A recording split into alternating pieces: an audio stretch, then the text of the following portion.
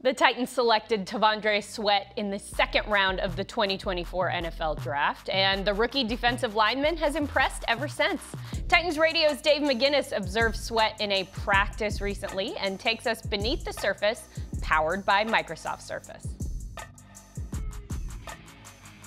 We're doing big T'Vondre Sweat today, T-Sweat. Ashley and I are walking over. They're going through individual right now. Big T-Sweat going through the bags. Here's T'Vondre with his footwork. Tracy Rocker is talking to him not only about his footwork, but his leverage, staying down, staying low. He's a big man. He's a huge man. He's gotten away a lot of times playing without leverage because he's just so massive and can overpower people, you know, coming from the collegiate game. But in this game, you need power plus leverage. Here's he moving. Now I tell him to burst. There you go, that's a good, and finish with a club over there on the dummy.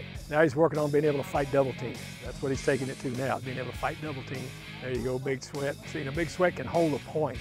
He holds a point there. There's not going to be a whole lot of knockback on him. Once he learns to play with consistent leverage, they can't knock him back. And again, you hear Rock talking feet. You got to keep your feet moving on that, because no matter how big you are, if you get a combo block blocking on you, that's 700 pounds blocking on you. So you got to keep your feet moving to keep the inertia and the energy that you've generated into the first blocker, so you can ricochet off into the second guy that's coming down on you. So these guys got to fight it, because that big band gives us resistance. So here we go. This is Big T Sweat doing it. Rhett and I are going to look at this and watch this. Look at Rock, he lets it go quick because he knows Sweat will drag him across this thing like behind two mules. Shock and shed sled for all defensive players, regardless of position. All the sleds are different for different positions. You get different height because they play the game, from different angles. This is the shock. They're just working on the shock right now, coming out low, getting their lift in sync with their hips and their feet. Big Sweat down here. Now he went two-hand chop and arm over. That was sweet.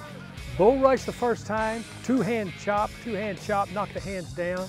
Really nice rush by T Sweat with another technique, not just a big man bull rush. That was excellent right then, excellent. Knocked the hands down, one arm rip coming off of the first time when he just did a massive bull rush. That's some growth. I like that a lot.